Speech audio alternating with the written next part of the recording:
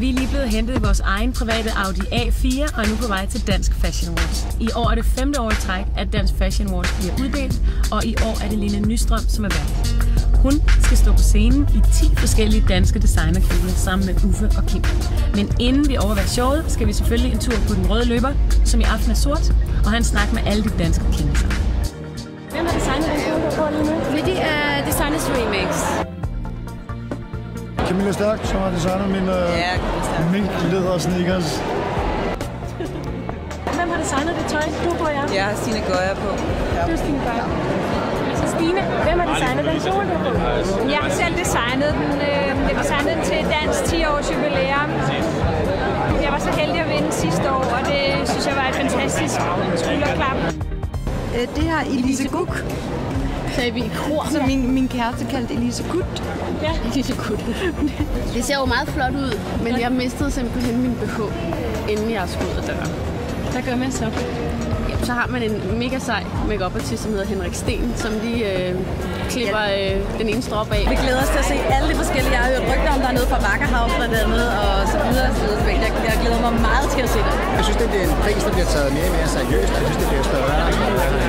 Absolut, jeg synes, det er rigtig fint at få Kim, at de ligesom tager initiativ til det her. Alle vores selvbygger og håndværkere også, de ved præcis, hvad de skal gøre.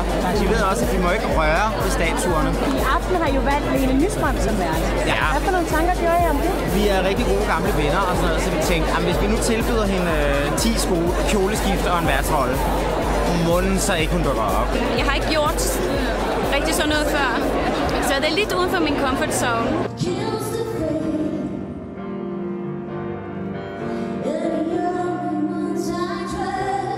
Vi står lige her med aftens Twitter Queen. Man kan nemlig ind på Pernilles Twitter følge med i, hvad der sker hele aftenen igennem. Solbrillerne, det er faktisk nogle, jeg lige har fundet, som jeg er utrolig glad for, så jeg nægter at tage dem af. De hedder Komono. Ja. Så du nægter, at det er regnvejr i dag? Fuldstændig. Jeg har haft dem på hele dagen. Jeg har faktisk også tænkt mig at tage dem, sidde med dem over hele middagen. Jeg tænkte, det var meget rock'n'roll. Jamen, det er en vintage kjole. Med, jeg tror, det er sådan en, måske en 30'er kjole eller sådan noget. Jeg har fundet sådan noget gammelt bly, der hænger inde i den for at holde den nede. Cecilie, hvem har designet det? Det har Ole Yde.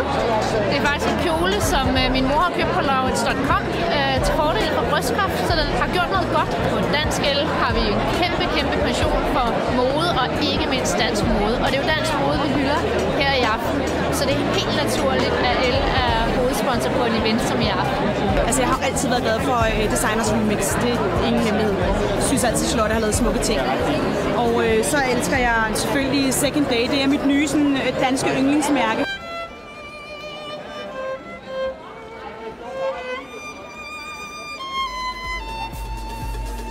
Den er fra Burberry Possum.